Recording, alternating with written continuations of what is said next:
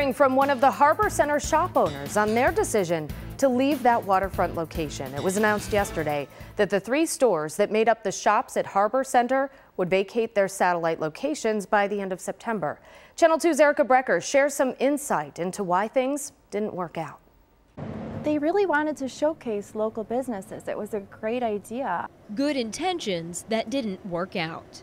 With the growth of Canalside, there was hope that increased foot traffic on the water would translate to increased traffic at the Harborcenter shops. For Clayton's, a local toy store that's survived 101 years in Williamsville, could not survive downtown. You're not going to buy toys and then bring them to a concert at Canalside. The owner of Fowler's Chocolates expressed doubt about its Harborcenter location a year ago. Sometime after, Modern Nostalgia closed its waterfront doors.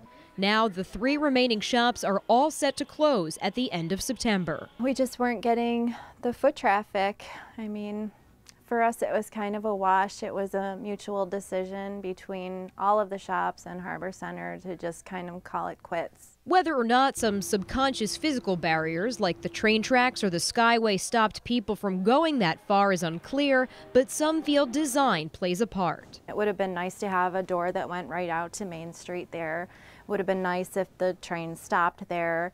You could say it was because of the fencing around Canalside or the huge tent that kind of blocked the view of us. But really, I think the problem is that people just aren't ready to shop downtown yet. They just don't think of it as a place to go shopping. Harborcenter would not elaborate on why the stores were leaving, but a spokesperson wrote simply by statement, "We are having ongoing discussions with several potential tenants and hope to soon unveil new retail offerings that will join the Healthy Scratch in continuing to enhance the Canalside district at the shops at Harborcenter."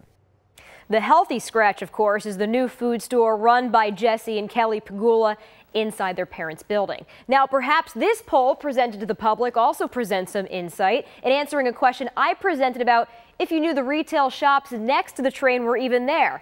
Starting from the bottom up, nearly 50% said no, what shops? And then if you move all the way up to the top there, only a mere 12% said that yes, they knew about them and yes, they shopped them. So that could be telling too. Erica Brecker, Channel 2 News.